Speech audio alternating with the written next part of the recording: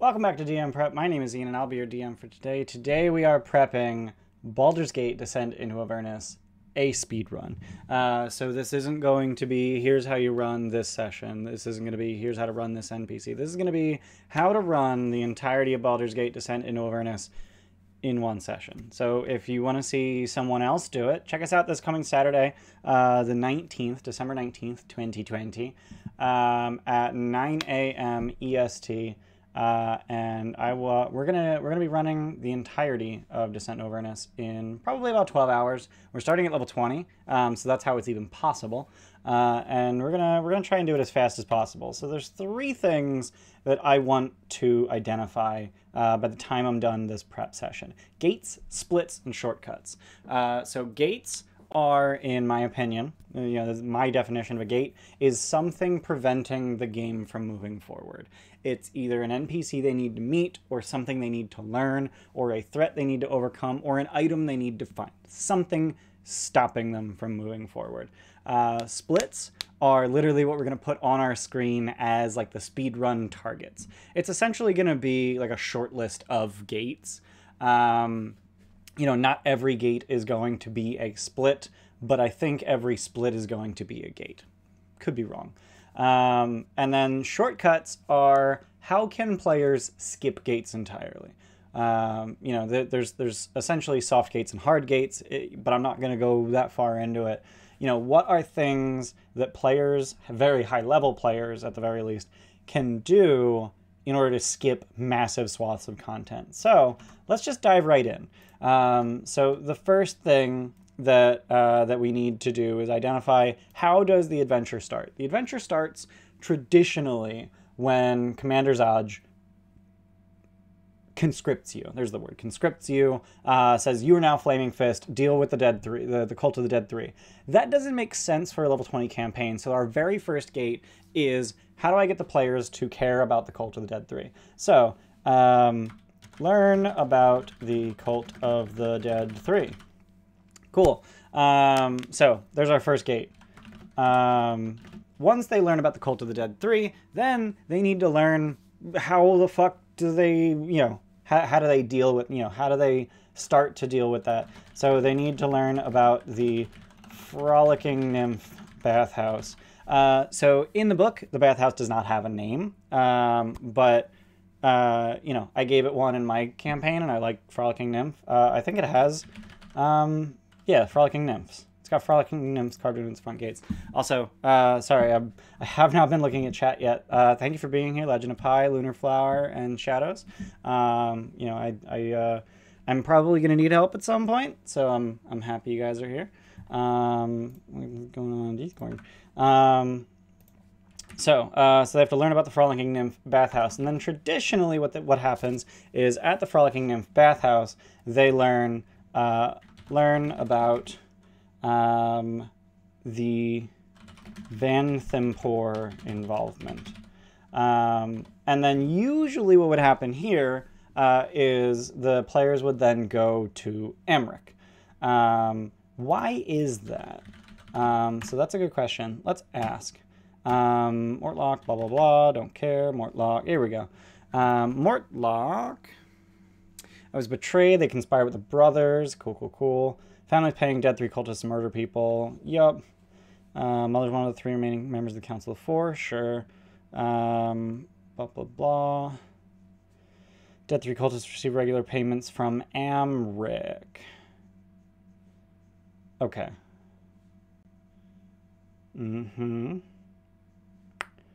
So I'm thinking they're probably going to skip the Low Lantern.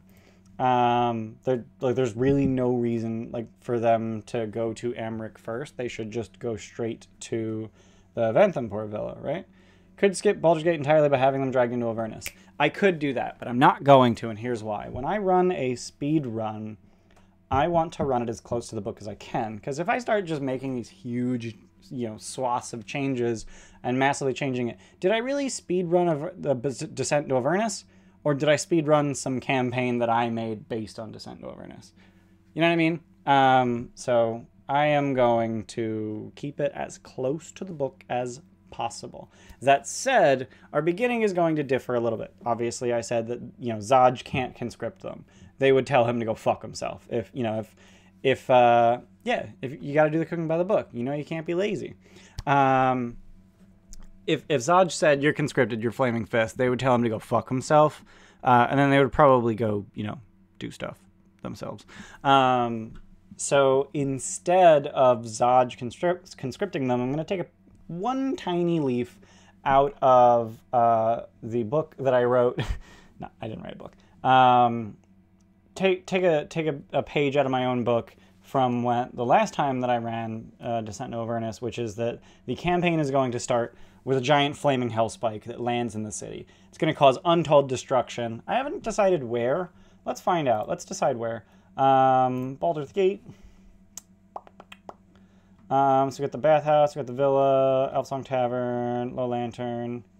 I kind of just want to put it in the harbor.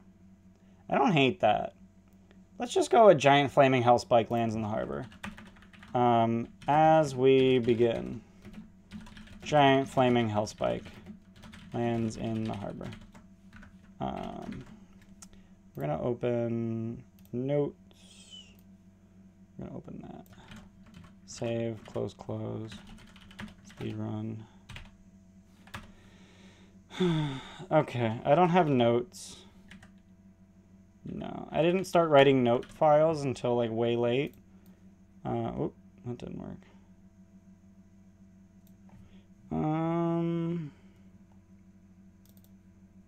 Nope. Encryption rules, character art, maps. No. Nah. So I'll probably go back and rewatch. Oh, you know what? I had my notes on Discord. That's what it was. I used to write notes to myself on Discord. Do I have Avernus sessions? No, I don't. I think I deleted stuff as I went along. Oh, no. That sucks. That sucks. Okay. So I'll have to rewatch the Flaming Hellspike episode to get inspiration for read aloud text. Cool. So I'll have to do that at some point. That is literally the beginning. So the players are probably going to immediately want to rush into action and check it out and go see what the fuck is up. They'll learn that it's infernal, in some way, and then I have asked my players to just try and play along at the beginning, so that the adventure can happen. So, next gate. After learning about the Vantham involvement, they're going to head to the villa. Or Low Lantern. They might go to Low Lantern. I don't know. Who knows? Who cares? Low Lantern will be like a 5-minute detour.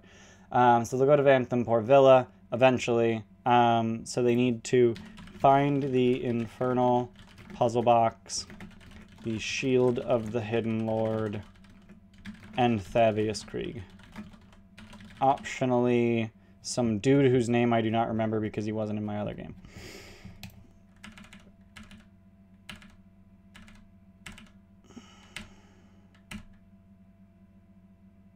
Fallister Fisk.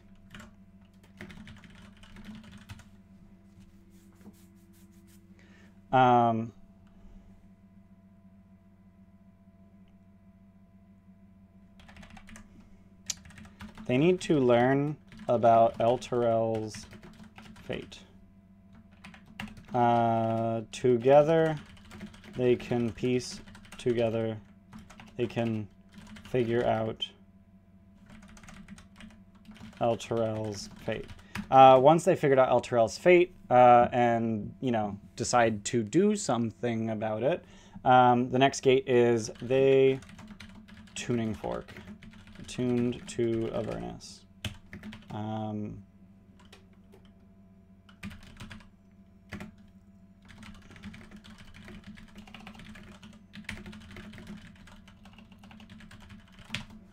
Okay. Instead of measly, let's say easy. Easy Arcana check. So gate is find tuning fork. Find a tuning fork attuned to Avernus. Easy Arcana check and point them to Candlekeep to get their hands on one. And I already know that our wizard player has prepared plane shift, so that's super useful. Incidentally, speaking of our wizard player, I'm going to switch the overlay, the D&D Beyond overlay, to our speedrun. I gotta pick characters. Load already. All right, not Ewan, not Zop, not Ander. We need Ben. We need Althea, Rubeck, Roland, and apparently Sean has renamed his character. Okay, let's hit save. Okay, cool. So we got the new characters. So these are going to be the characters. You can check them out in the overlay if you're right here on Twitch. If you're on YouTube, sorry, there's no way for me to put this information on screen. An air-splitting crack and a roaring whoosh shatters the sky, causing an extra-dimensional rift.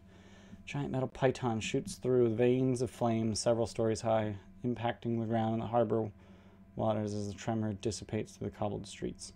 Collapsing a nearby guard tower, the waters turn an inky black.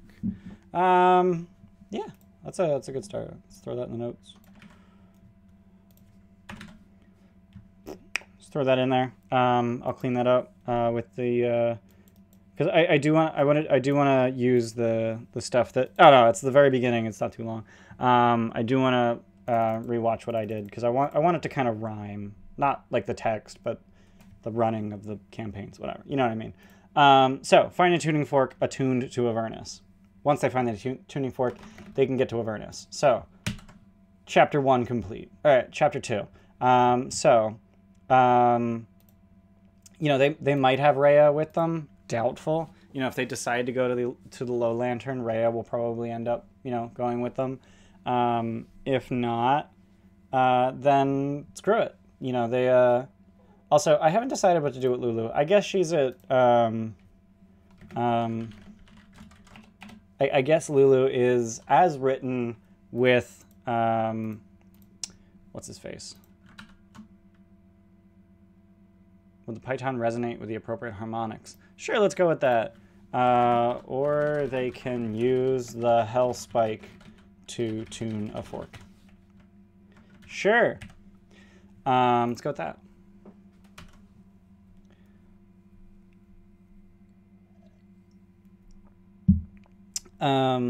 So yeah, Lulu is going to be in Candlekeep, or just outside of Candlekeep with Traxagor.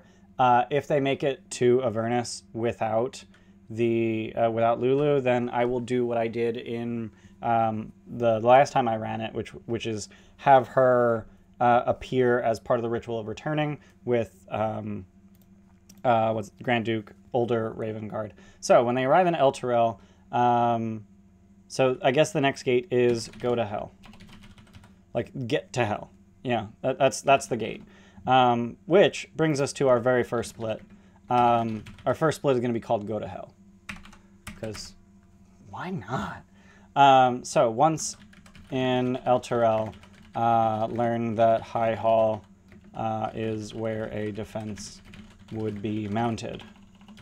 So this is, you know, a thing that I'm going to make available to them.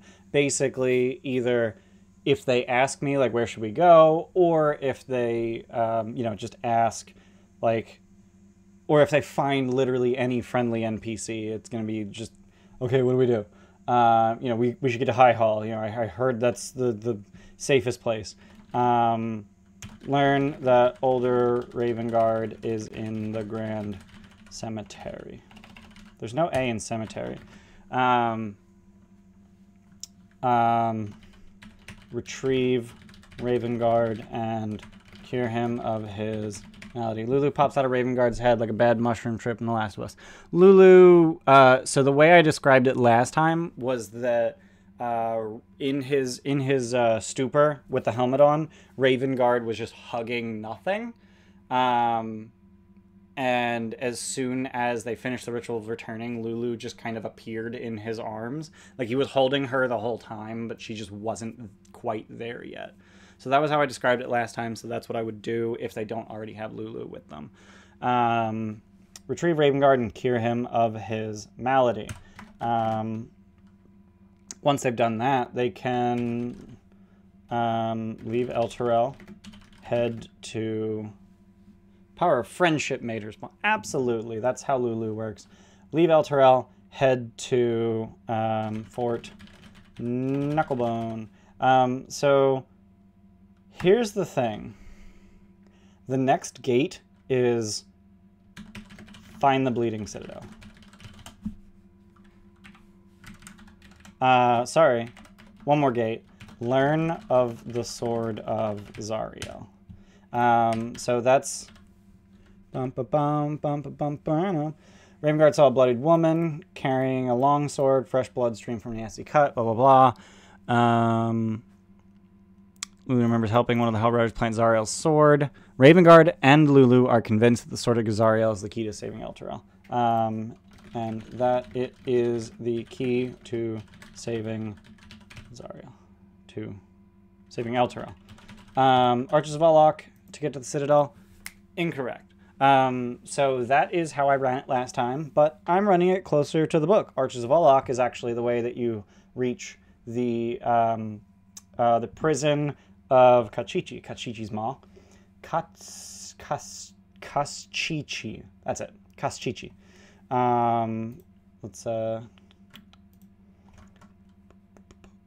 Is the pronunciation in here? Of course it isn't. But it should be in here.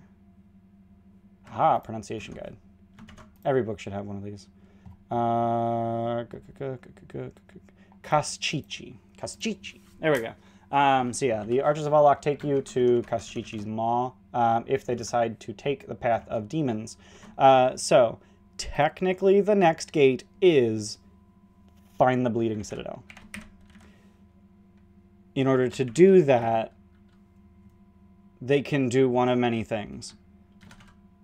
Fort Knucklebone to Haruman's Hill to Path of Demons Devils, or, and here's where I start identifying shortcuts. Wish that Lulu's memory is restored. So this is me. Let's search for wish. If creature fails a saving throw and remains under the spell Feeble Mind from the River Styx, the spell's effect for 30 consecutive days, the effect becomes permanent, no save, and the creature loses all its memories, becoming a near mindless shell of its former self. At that point, nothing short of a wish spell or divine intervention can undo the effect. Our players are not clerics. We don't have any clerics, so there's no divine intervention. So the only thing they can do is wish. They could wish to undo Lulu's memory loss. That is a thing that they could do. Alternatively, they can go Fort Knucklebone, Haruman's Hill, Path of Demons Devils. So the next, so our split is recover Ravengard, and then find the Bleeding Citadel. Magic Satnav.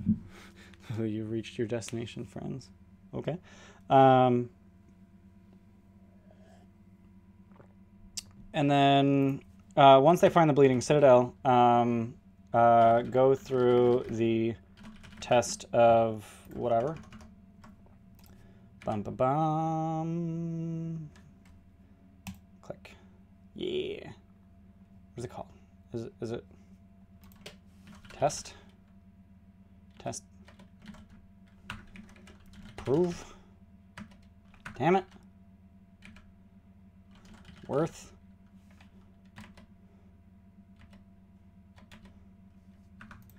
Test of worthiness. It'll Glen. Prove your worth.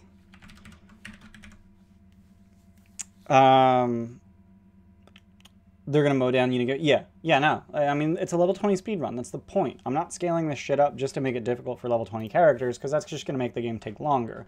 I did do that for Curse of Strahd because I was worried that the game would take 4 hours, and that's not very fun for a speedrun event that's supposed to take all day. Shortcut. Yeah. Wish for Lulu's memory to be restored.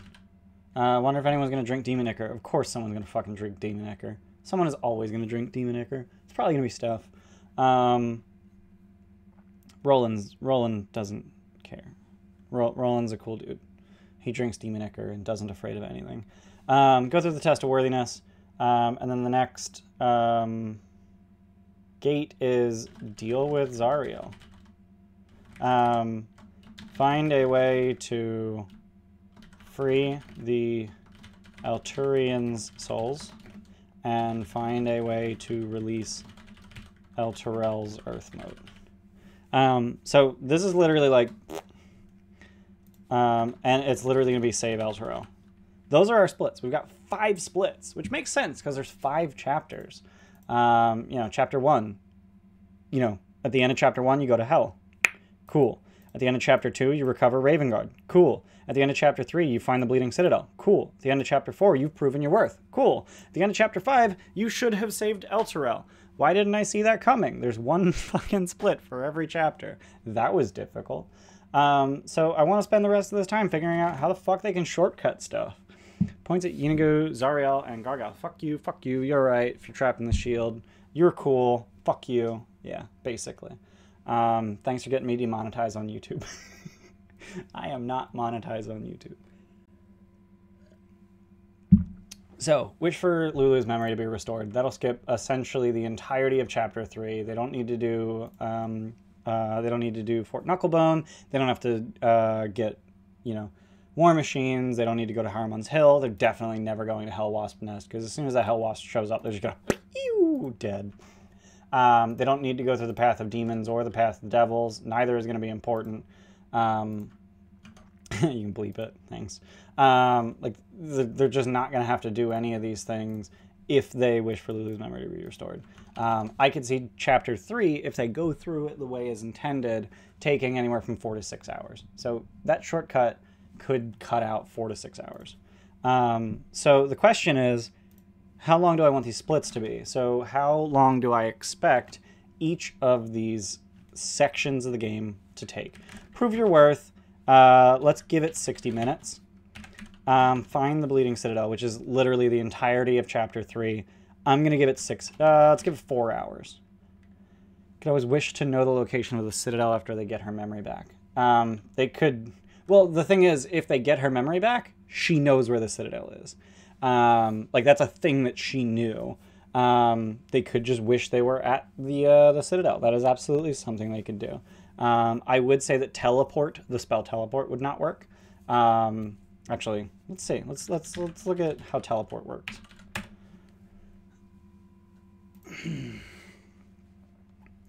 So here's the thing. Bleeding Citadel. Character's line sort of Zariel's hidden in a place called the Bleeding Citadel. If she's alive, Lulu helps them get there. So they don't know. Do they know that it's called the Bleeding Citadel? When do they actually learn that it's called the Bleeding Citadel?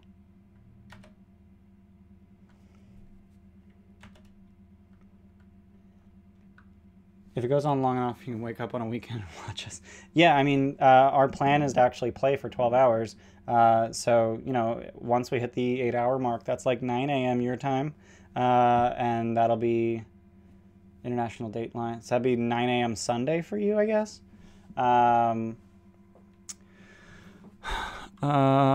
Bleeding Citadel. I don't think the players ever actually, like, learn that it's called the Bleeding Citadel.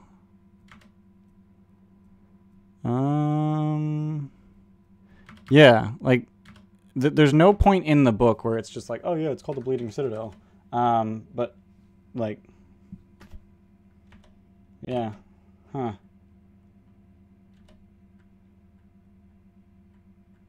Weird.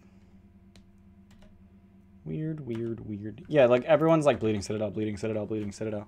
But no one really, like, it never tells you, the DM, to tell the players that, oh yeah, it's called the Bleeding Citadel.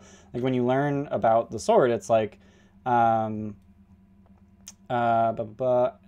was hurled back as an alabaster palace rose up around the sword. The winged elephant fled and took to the red sky of Avernus, where it watched as a bloody scab grew up from the ground to engulf the palace and the enormous demon. So, like, there's a citadel and it's covered in bloody scab, but no one ever, like, calls it the Bleeding Citadel. Interesting. So let's say 4 hours to find the Bleeding Citadel. Recovering Raven. I think it's going to be about an hour. I'm going to give them 90 minutes in here. El Terrell is not a very long chapter. And then save El Terrell, we're going to go 60 minutes. So all said, we're actually looking at only 8.5 hours for our splits. It could very well be that the players take much longer than this. Incidentally, character introductions. And I always do this. I always do a 15-minute character introduction split, just like we hit start and then, okay, cool, introduce your characters. We're on the clock, go. Not gonna lie, I'm gonna enjoy watching them curb stomp or skip stuff. So am I. You know, it's always fun to watch them curb stomp lower level threats or absolutely skip ridiculous amounts of content. I'm also very anxious to see how many summons we get to slow them down. So that's a thing that happens. So all said, this is 8 hours and 45 minutes in my splits. So I will consider them a success if they beat 8 hours and 45 minutes, but it's still very possible that we actually take closer to 12 hours. But yeah, I said that I was going to come up with these list of shortcuts, and I don't know that I need to. Do I? I know what the gates are. So what can you skip? So the thing is that they can skip basically anything. They don't really need to learn about the Cult of the Dead 3. If they somehow manage to skip to Vanthampur being involved, like if they cast legend lore, like let's just brainstorm. Let's say they cast legend lore on the Hellspike. They can learn that this is the kind of spike that would drag an entire city down to hell, and they go, what in the fuck? And then they, maybe I'll even reveal that it specifically would drag it to Avernus. So they go, okay, what the hell? Why is that? And then they go, okay, well, are there any cults in the city dedicated to Avernus or the leader of Avernus? Hey, Ian, who's the leader of Avernus? Roll Arcana, Zariel. And then they go, okay, are there any cults in the city related to Zariel? And then they say, well, I don't know. I have some magic that'll find out. And then it's like, oh, well, actually, yeah, with that magic, you learn that the cult of Zariel exists. And here's where you can find it. So they can just skip all of this. They can just skip right to learn about the Vanthampur involvement. Tim knocks the Celestial Incendiator open, break the spikes manually and ride it up. I mean, it's the Solar Incendiator, for one. They could technically cast Knock on it 9 times. They break the chains, I'm assuming, and then ride the...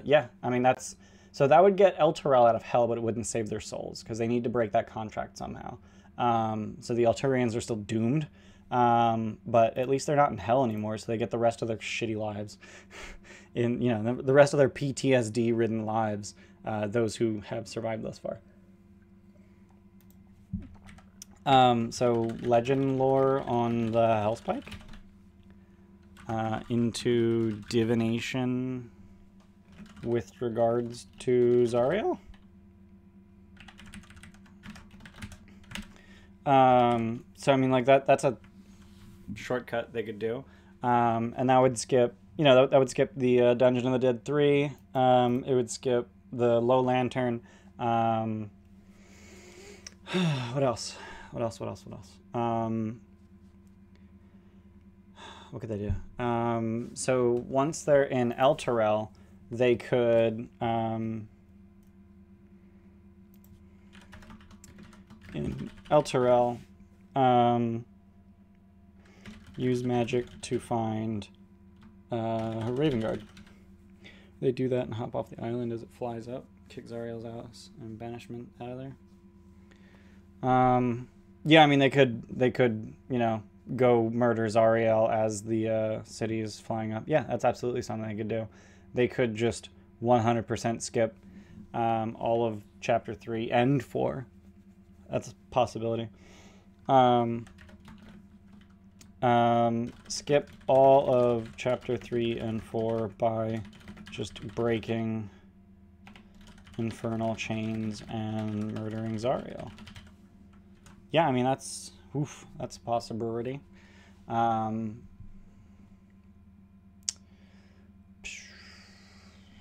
Yeah, I mean, there's a lot of different ways this could go. You know, they don't even need the banishment out of there. They have plane shift.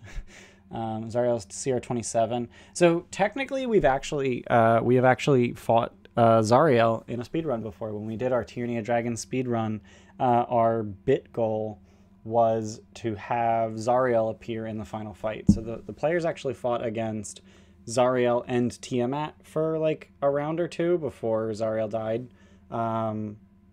I mean, this is like the 12th round of combat. It was the end of the 10th round of combat that Tiamat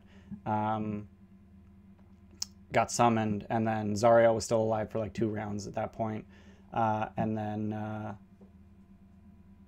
yeah, it was, but yeah, they fought Zariel. Zariel and Tiamat's foot poking out a portal. So it was Tiamat. It was the entirety of Tiamat, but she was at 50% max HP because they partially disrupted the ritual. So Legend Learn the House. Yeah, so I don't think it's super. You're like 35,000 channel points from Heal Summon. That sucks. Yeah, we put it pretty high because we don't want everyone and their mother to be able to do it like every time. Technically, I can summon anything that I want. Nightwalker. Hostile. Okay. I can summon whatever the fuck I want whenever the fuck I want because I have infinity channel points. But yeah. I don't know that it's valuable for me to figure out more shortcuts. You know, I've already identified all of the gates, at least I think all of the gates, and then, you know, if they skip something, they skip something. So I think we're basically done at this point. So this took way less time than I thought it would. I was expecting this to be an hour and a half, but we kind of just crushed it. So yeah, so this is where I'm going to stop it. Thank you everyone for being here. Thanks for the suggestions and all of the conversation, mostly shadows, but thank you Fraginator and Anxious Emmer and CJ Rose and everyone else for being here. So if you want to see how the session goes, check us out this coming Saturday, December 19th at 9 a.m. EST. That's where we're going to be playing this entire speed run. We're probably going to take a break every 3 hours or so, just to stretch, get some food, etc., all that jazz. And then if you like, you know, seeing me DM, you like these kinds of people, check us out also on Sundays at 1 p.m. for Curse of Strahd, Mondays at 6 p.m. for Rime of the Frost Maiden. All these times are Eastern. And then on Thursdays, I do DM prep like I'm doing right now. Normally I do DM prep for Curse of Strahd and Odyssey of the Dragon Lords, which is what I usually run on Saturdays at 4 p.m. EST. Giveaway plug. Sure, let's do a giveaway plug. If you'd like, you can spend channel points to enter a monthly giveaway. Our giveaway for December is a digital copy via D&D Beyond of Icewind Dale Rime of the Frost Maiden. So go ahead and get your entries in. The drawing will be on January 2nd, which will be our first D&D game of the month. And we're going to pick one entrant. And the more times you enter, the higher your chance of winning. If you're watching this on Twitch, thank you for being here. I love having you guys here live.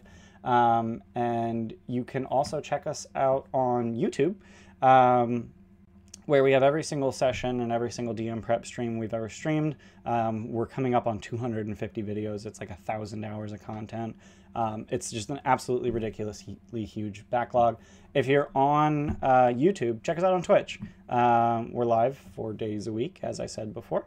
And then we also have a Discord, an Instagram, and a Twitter. You can check those out at your leisure. Any January plans yet? Not yet. I don't know what we're going to do for January. I'm kind of hoping that they announce something before January, but holding out hope. So thank you everyone for being here, and I hope to see you all on Saturday. Bye.